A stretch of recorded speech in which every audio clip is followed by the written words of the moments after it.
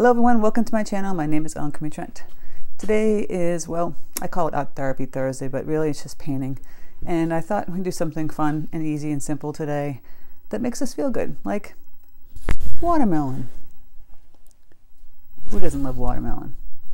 Everybody loves watermelon. Summer, it's the best. It's like barbecues and family time. So we're going to start thinking of something that makes us feel good, makes us feel about a time we like and enjoy. So I think watermelon makes everyone feel good. So let's get started. Okay, so let's go over my materials. Arches 100% cotton cold pressed paper. It's got a nice tooth to it. I got my paints here. I'll go over them as I do the tutorial. I have my water up here. You can't really see it, but I have 3 water jars like this. Paper towel, various brushes, my 2H pencil. So let's just go over how, I pretty much think anybody can draw a watermelon shape. It's basically a half moon for the big one. For the little one, it's like a wedge, but then you're going to add the side to it. And then from here, you're going to go like that. You're adding the outer rim, the rind of the watermelon, and then we're having like the little seeds going to be going in here and various seeds in here. And then the rind out here, similar like that. This is really simple, easy tutorial to do, and makes you think the summer. Summer's the best time.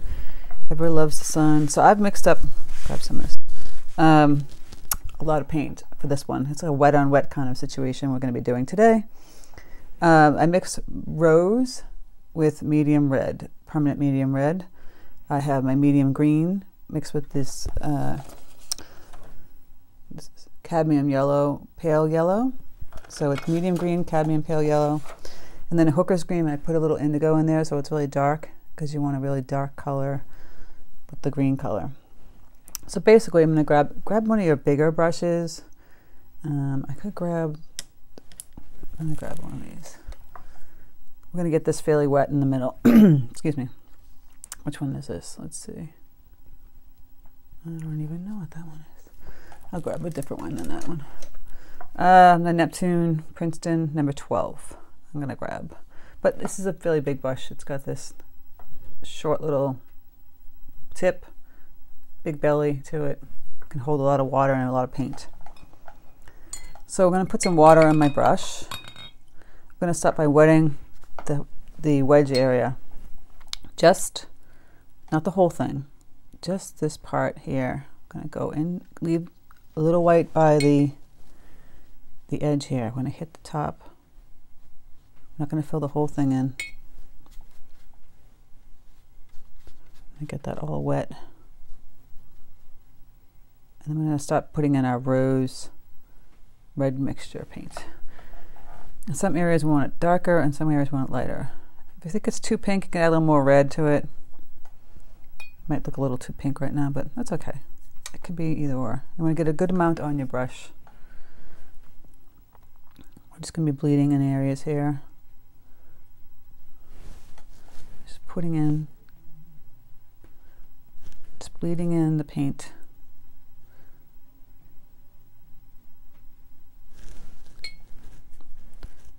Just putting it down.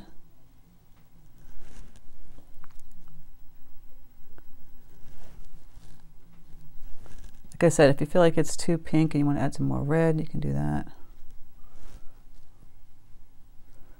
It's so simple.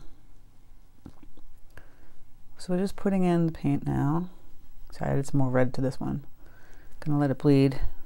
It's got the spider thing, so I might clean off my brush, dab it, and just bleed it like that. So it's a nice bleed without having those spider legs that when you bleed sometimes it does that because it's very wet. I'm going up to the top here. I'm adding in a little deeper tone. So trying to let this dry a teeny bit so it's more damp than wet. When it's wet, it can bleed for days. When it's damp, it's a little more controlled bleed. It's not as sporadic. So now I'm going to add some darker tones in this. So I'm going to grab my crimson. It's a deeper color red.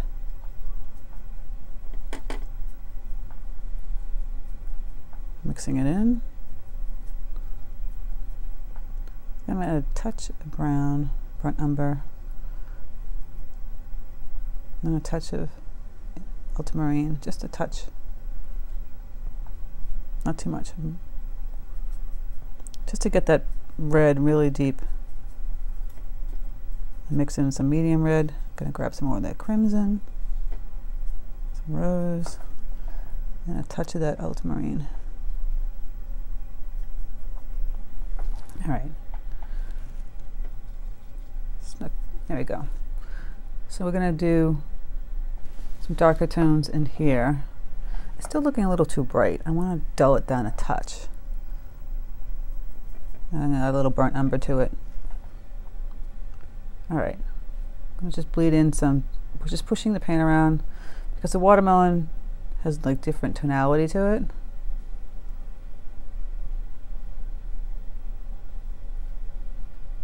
You want to make it feel more natural looking. And even where you think the seeds would go, you want to add even more tonality to it. So get a little more crimson, you can add a little more blue or burnt umber to it, and put it in the areas you think the seeds are going to go.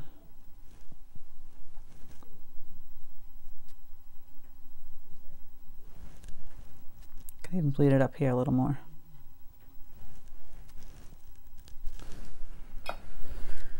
I'm going to clean up my brush, take some of this paint away. It's a little bit lighter. And since it's still damp, I'm going to go in and add a little of my burnt umber. I'll bleed in there a little bit, just right on there.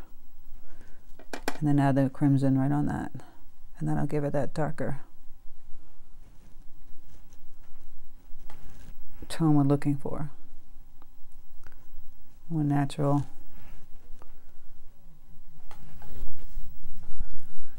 Watermelon tone. Because it's not as flat. Again, I'm playing around with adding in some of that deeper tone in here. And I kind of want an edge that's hard. It's going to dry hard anyway. Watercolor is a hard edge paint, but I'm going to put a little darker tone on the edge of the watermelon up here.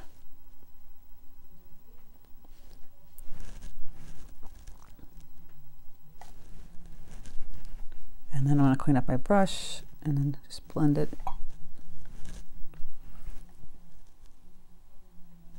See, I'm taking some more paint away. A little bit down here too. Just making it feel a little more natural. Okay, we're going to work on the second wedge. Here you can get that deeper tone and you can start a different way. You can do wet on wet. So we can just leave that part dry. We're not going to get it all wet. We're going to grab the paint. I'm mixing, trying to get this crimson the way I want it to go. It's not cooperating. So I've got crimson, a little burnt umber, a little ultramarine, and then I've got that darker red.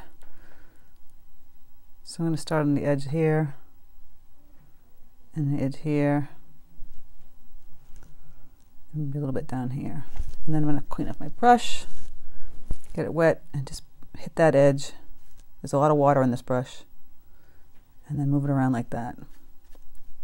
So then it will blend nicely.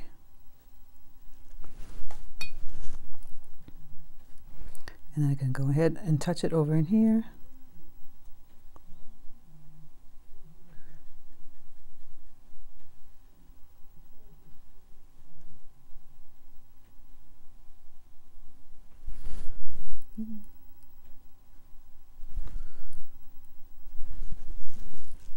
Still leaving the white part where the rind would be, like close to the edge of the rind.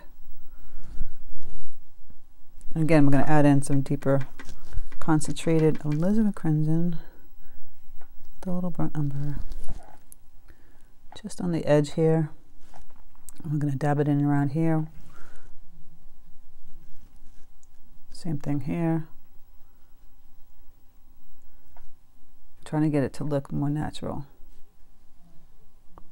Just hitting the edge here and letting it bleed. Going in, around, whooshing it around.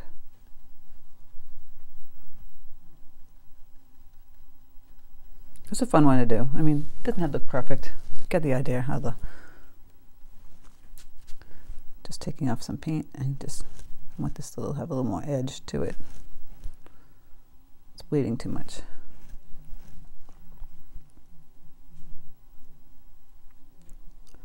We're gonna have to let that dry a little bit because you want it to have a little bit harder edge. Again, we can go back in and add some more paint.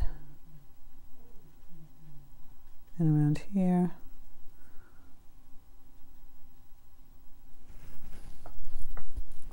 This one's still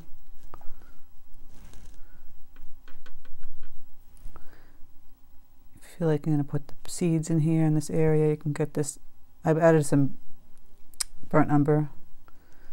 So if that starts to bleed a little bit, that's fine. I'm going to add the seeds in there, and so I'll have like this nice dark bleed around where the seeds would go. Kind of like a shadow.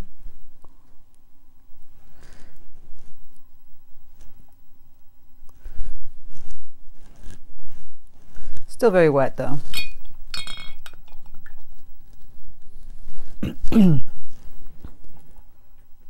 Okay, we can work on the green part a little bit. I'm gonna grab this lime green, and we're just gonna just put some down on the edge here.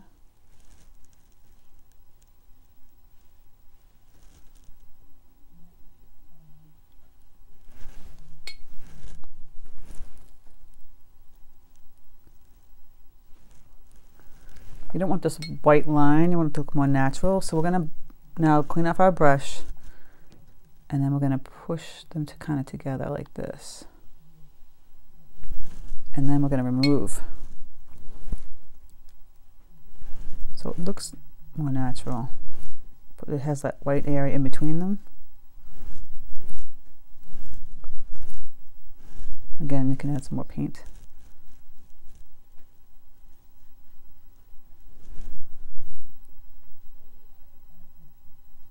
If we did that in the beginning, it might have bled too much with the pink. And here you can go back in and add some more pink and have it bleed.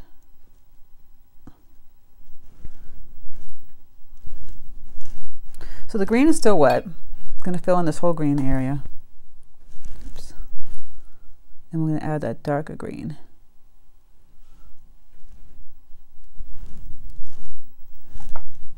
Now this is still, I might get a different brush, a smaller brush. Blend in too much. Get some water in there and then lift it up. It should be white.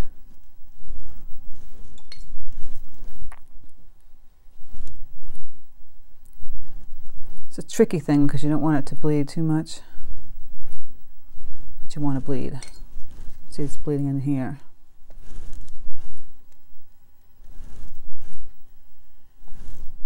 To make it look more natural. If the brush is not working for you, grab a paper towel, roll it up, and just go in there, and that will help.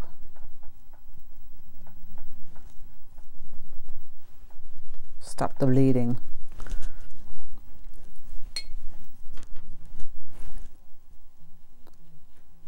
Just fix that edge. All right, so then we got this darker green. And you can touch that on the edge. Really creamy, not super watery. You just hit that edge. It's going to bleed, but that's okay. We want it to do that.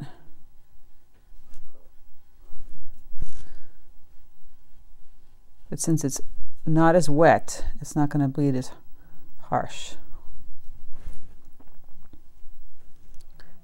And then we want to get it here.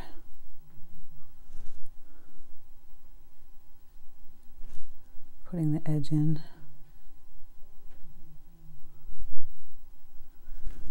And you can take the paint and just do these like lines. You know, watermelons have those striped lines.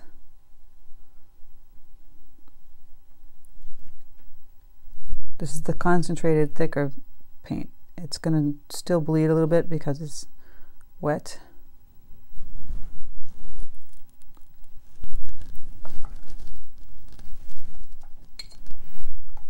Again, if it's bleeding too much, you just clean off your brush and you just take that off. If that doesn't work, you can grab your paper towel.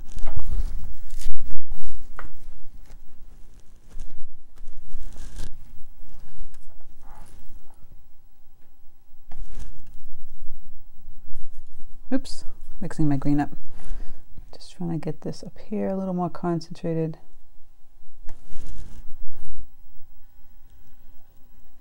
This is a fun thing, you know, it doesn't have to be perfect. And same thing down here, we're gonna do the green. This one's still gonna have the green bleed a little bit.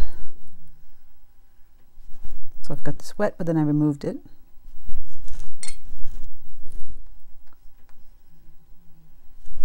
This one kind of dried a hard edge, but that's okay. We're gonna just leave it like that.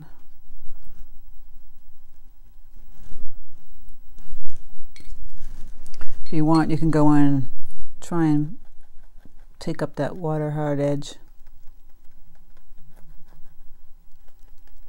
and blend it. It's hard once it's there. It's doable though. Take your paper towel and go remove that.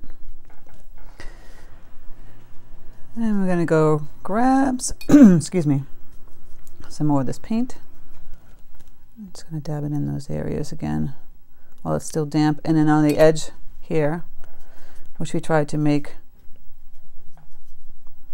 darker, we can bleed that one. Just add some more water.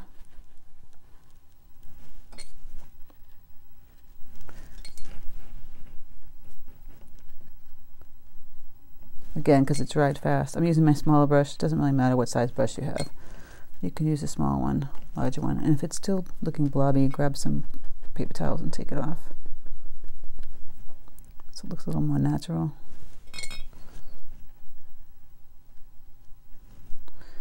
And again, grab that darker paint. Go on this edge. Fill that in. You want to get close to the other one. You don't want to bleed to this edge again because you want to keep that one pretty dark. Like I told you before, I've got crimson with some burnt umber. Just get a little dark in there.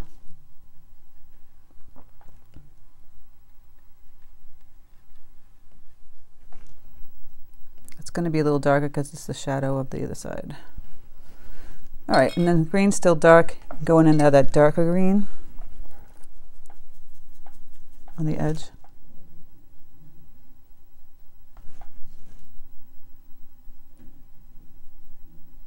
And that will bleed a little bit.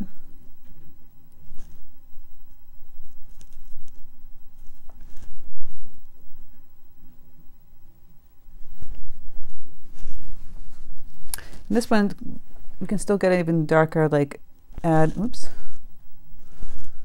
because it kind of dried really lightly. Gonna add the dark edge.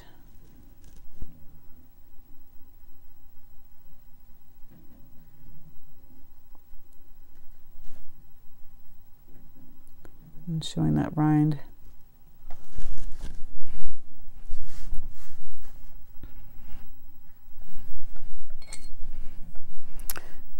You know, it might not have been like the green color that I wanted on the edge, but that's okay.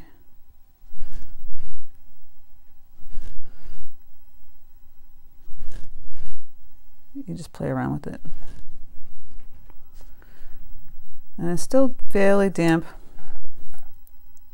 So I'm adding back that green and removing it. The rind part. It's kind of playing around with it. It's really simple. Just something to do when you're bored. See, I'm still not happy with the green pink combo over here, so I'm going to go back in, add that, and then take my paper towel, pick up that paint, and go back in and add the paint.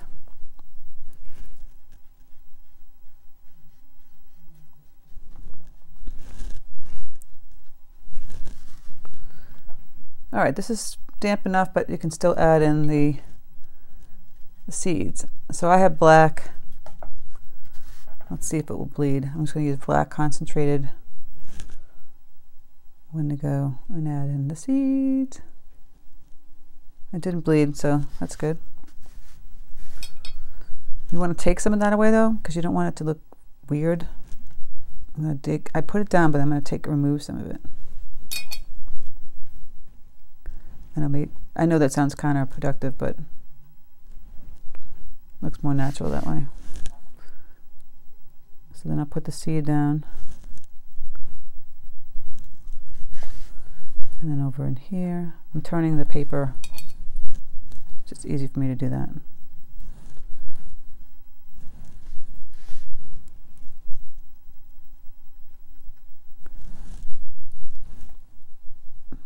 So you're putting it down and kind of removing it.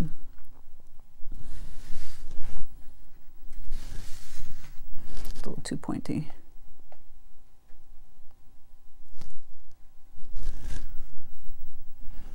And maybe just have some more darker black on the edge.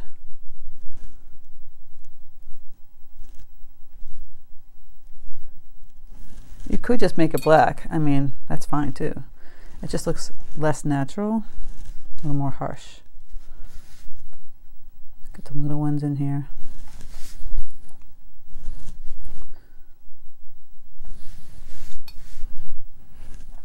I'm trying to keep it looking natural. Doesn't have to be perfect.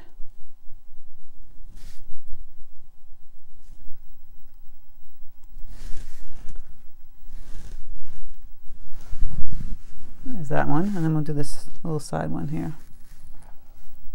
We'll have like a seed over in here, another one on the edge. I'll add one over in here, another one down here. I think if you make it too black, like too dark, it's kind of fake. It depends on how you want to look at it. If you want to make it more decorative, then that makes perfect sense.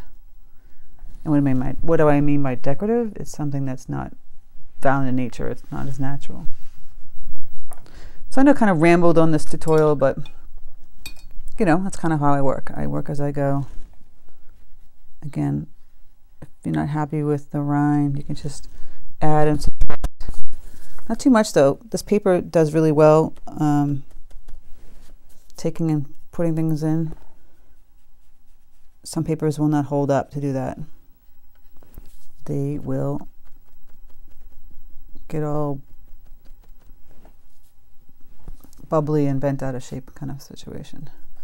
And again, I'm going to go back in and add some of this deeper green just on the edge and the little zigzag lines on the rind.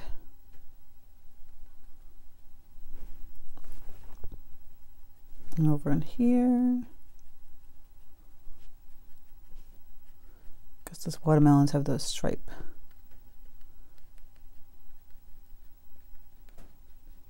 lines. And there you go. That's a quickie. Watermelons. I know it's kind of like lengthy and whatever, but now see the edge here? It's kind of not perfect, but that's okay. I mean, you can go in and fix it. Don't worry about it. See that? I fixed it. That's the whole point. You're supposed to just have some fun. And how good would it be to be summer right now, having some juicy, tasty watermelon, the sun shines out, and all the craziness is gone. So I hope you enjoy this tutorial. I'm a little rambler today. I'm sorry. Excuse me for that. But I hope you see how easy it is. It's just basically putting a lot of water down, just whooshing in the paint, moving it around. Same thing on the edge. It's not that difficult. It's really not. And you can do some fun little watermelons. You can do a bunch of little watermelons as a pattern, a border, you know, whatever you feel like doing. It's just fun to do something that takes your mind off all the stress of the day, what's going on in the world, you know, anxiety that you might have, and keeping things simple by just painting fruit. And fruit is great. So have a great day and take care of yourself.